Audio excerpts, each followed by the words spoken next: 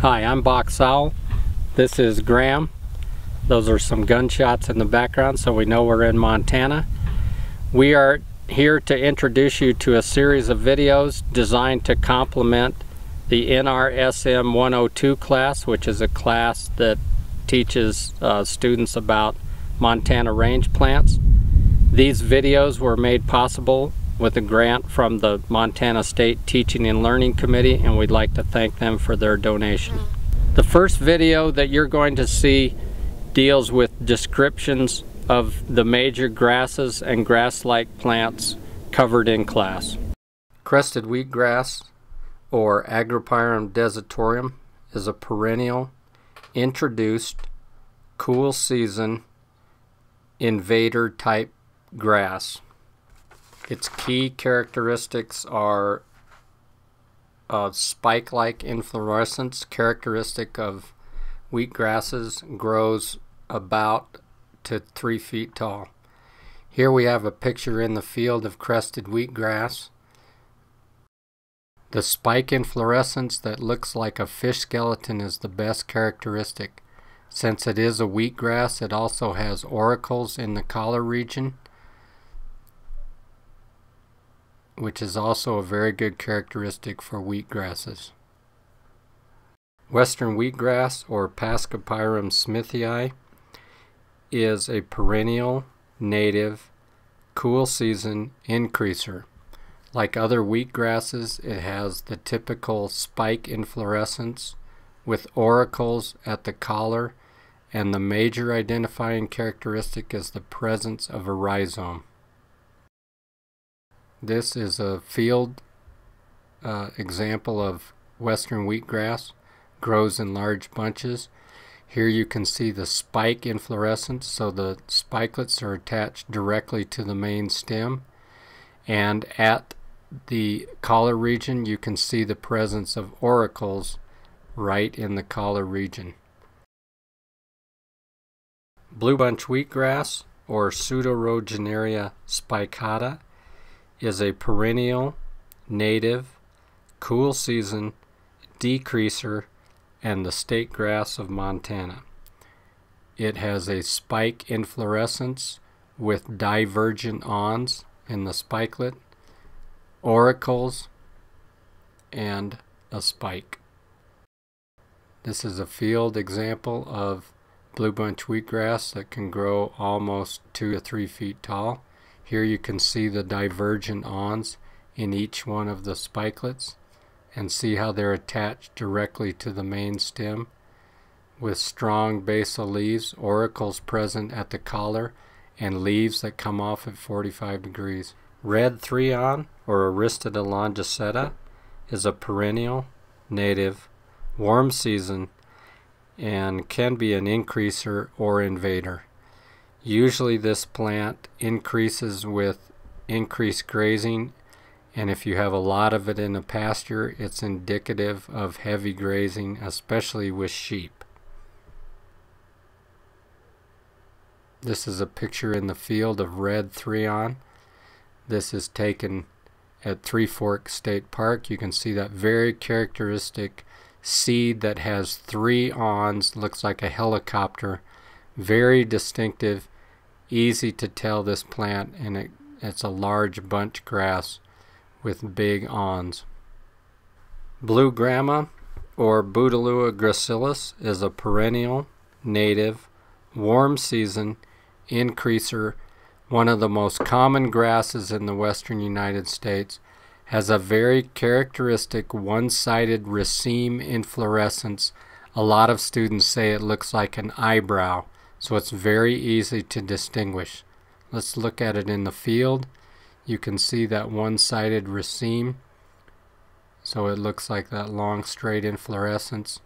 Very characteristic of this plant. All the Boutelouas have that type of inflorescence with very strong basal leaves that sometimes have a little bit of hair along the margins of the leaves. Smooth brome, or Bromus inermis, is a perennial, introduced, cool season invader, came from Europe, and is one of 3 bromes. So all the bromes have an M or a W in the leaf, a whorled panicle, and this particular plant has a rhizome.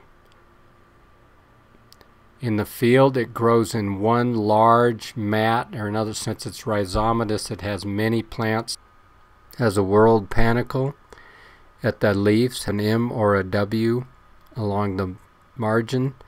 It has a small ligule, and it also is rhizomatous, the only brome that has a rhizome. Mountain brome, or Bromus marginatus, is a perennial, native, cool season decreaser, and is fairly rare in the foothills region of southwestern Montana due to its high palatability. In other words, grazing animals really like it. It also has a very characteristic hairy base, or hairy mountain man brome. This is a picture of it in the foothills of the Bridgers. You can see those very strong inflorescence. Here's another picture that shows the erect nature of the inflorescence. The sheath wraps around the culm, and here's a picture of the base showing you the hairy base of the culm or the stem. Very characteristic. Cheatgrass brome, or Bromus tectorum, is an annual, introduced, cool season invader. The only annual that we have on our first set of grasses. It has long pedicels or wavy stems. It has a whorled panicle and an M or a W in the leaf like all the other bromes. This is a pattern where you usually see cheatgrass growing in very disturbed areas. This, you can see the whorled panicle and the wavy nature of the pedicels. Very droopy in appearance, and an underdeveloped root system characteristic of annual plants. Buffalo grass, or Bucol dactyloides, is a perennial, native, warm season increaser, one of the most grazing resistant plants in Montana. It's got a male and female parts. The male inflorescence looks like 2 little flags, and the female looks like a pistillate flower underneath. This is a male plant showing you the 2 little flags. It looks like a miniature blue Gramme plant. And the biggest characteristic of this plant, of course, are these stolons, or above ground stems. So you can see that pointer looking at that above ground runner, much like a strawberry. That's the very characteristic. Threadleaf sedge, or Carex filifolia, is a perennial, native, cool season increaser that is not truly a grass but is a sedge. So many sedges have 3-sided edges, but not this one. It has very enrolled leaves and grows in upland situations and looks similar to blue Gramme. So you can see by this diagram and the pencil size, it's a very low growing 2 or 3 inch tall plant. In a very good year it might get 6 inches tall. But look at the inflorescence. A lot of students say it looks like a little pine cone. So it's very different from all the other grass inflorescence with small dense leaves but a pine cone like inflorescence. Canada wild rye, or Elymus canadensis, is a perennial, native, cool season decreaser. This plant is usually found in solitary stalks in riparian areas or overflow areas with high moisture, and can grow to 5 to 6 to 7 feet tall. Very distinctive plant in overflow areas. If you look at the spike inflorescence of wild rye, it is very large compared to other, let's say, agropyrons or wheatgrasses. That stalk, you can see by the size of my hand, is probably 6 to 8 inches long. So very characteristic, very dense spike with very long leaves and a very tall. Idaho fescue, or Festuca idahoensis, is a perennial, native, cool season increaser. One of the most prominent grasses in the Montana foothills. it has a whorled panicle, very strong V-shaped spikelets, little awns present at the tips of the spikelets. Here we have a typical example of Idaho fescue in the field. Very basal enrolled leaves, again a whorled panicle, and small awns present on each one of the spikelets. This is a picture of the glooms left behind after all the seeds have fallen out. Rough fescue, or Festuca campestris, is a perennial, native, cool season decreaser. This is a plant that cannot withstand a lot of heavy grazing, usually no more than 50% utilization. Very similar to Idaho fescue, except it has more florets per spikelet. So here you can see the large number of florets per spikelet on the inflorescence. It has a whorled panicle just like some other plants, but it's got very strong V-shaped inflorescences or spikelets, and then the bases are usually have a purple appearance in the field, and the leaves extend farther up the stem than Idaho fescue. Foxtail barley, or Hordeum jubatum, is a perennial, native, cool season increaser. The very long awns can often cause damage to livestock when grazing, is found in overflow sites, and usually a problem when it's produced in hay, where that causes injury to animals. Here's a typical overflow site with foxtail barley. This is over by Manhattan in a low swale area with lots of extra moisture. That's typically where you find this plant. Just like the name implies, it looks like a foxtail. It's a very dense inflorescence attached directly to the main stem. Prairie June grass, or Coleria macrantha, is a perennial, native, cool season increaser. This is a plant that has few distinguishing characteristics, but it does have a panicle that looks like a spike and narrow, small basal leaves. Looking at this plant in the field, you can see that the spike-like nature of the inflorescence makes it look like some type of wheatgrass, but it's really a panicle, so you need to pull this apart a little bit.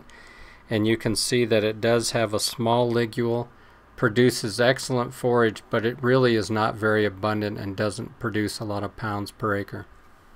Timothy, or Phleum pratense, is a perennial, introduced, cool season invader. It has a very dense panicle that looks like it's a spike, but it's very cylindrical and round.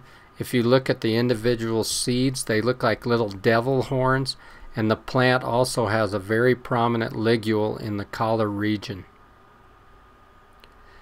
The plant typically grows in a mat or has a lot of other Timothy plants around it. It's usually planted to stabilize soils, so it's used everywhere. You can see by this cylindrical appearance, has a very characteristic seed head, the presence of a strong ligule in the collar region, and is often used as horse hay. Kentucky bluegrass, or Poa pratensis, is a perennial, introduced, cool season invader. This plant, as a typical bluegrass, has railroad tracks in the center of the leaves. It has a whorled panicle, and it has a rhizome and is very mat forming. The inflorescence is typically drooping and pyramid shape. You can see sometimes it's very robust, a lot of florets per spikelet, all emanating from a common point, so it's another whorled panicle. It has enrolled basal leaves and comes to a keel, and it also has a rhizome. Sandberg bluegrass is Poa secunda. It's a perennial, native, cool season increaser. Like other bluegrasses, it has railroad tracks in the leaves. It's got a very prominent ligule that comes to a point. It has keel-shaped leaves that also come to a boat-like point. Here we have a picture of it in the field up by Glacier National Park. This is an example from a mount that shows the lower enrolled nature of the leaves. It's usually a single basal plant, but has a very prominent ligule and no rhizomes compared to Kentucky. Needle and thread, or Hesperostipa comata, is a perennial, native, cool season increaser. This plant, like other stipas, has one floret per spikelet, so it's very distinguishable. The long on and very sharp point of the seed is also the best feature. In the field, when the plant loses its seeds, you often see the sheath waving in the wind, or some people call it a flag plant. Here we can see that very distinguishable long on attached directly to the seed. The on can sometimes be 15 centimeters long and twisted and can cause injury. Green needlegrass, Nacella virigula, is a perennial, native, cool season decreaser. So if you see a lot of this plant in a pasture, that's a very good indication that that pasture has not received a lot of heavy grazing. It has one floret per spikelet, and the on is usually bent twice. Here's a very good representation of green needlegrass. Very tall, grows on clay soils, easy to see the twice geniculate on or bent over twice. So very good, highly palatable plant, very good for livestock grazing.